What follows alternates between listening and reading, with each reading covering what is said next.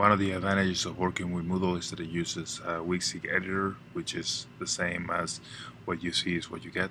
This editor allows you to make edits and changes without having to write HTML code. Many times in Moodle you'll see this box. This box is the WYSIWYG editor. Here I can type any text I want to, and then change it, bold it if I want to, change only a part of it if I want to, create a bulletin list if I want to,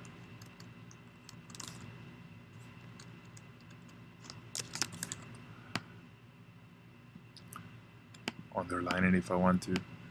I can change the size of one of them to a heading if I want to. I can change the size of another. I can select the font that I want to use for one. I can change the font size. I can change the color of the font. I can highlight it in different colors. It's the options that you can do here are almost endless. You can add a table if you want to. Change the properties of the table.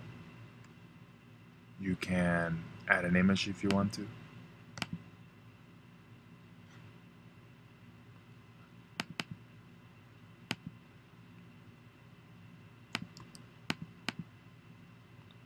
Etc. You can add hyperlinks. Let's add a hyperlink as well.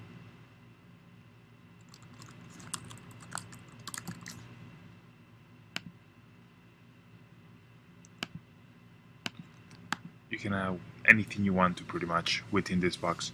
What's nice about it is that while you're doing all of this, it is writing the HTML code out for you. So it's actually what I've been doing so far. You could drop HTML code here and embedding code, etc. However, for the most part, most people just use the WYSIWYG editor. I'll show you what I mean by HTML code. So if I went to a YouTube video, I went to their embedding, I copied that.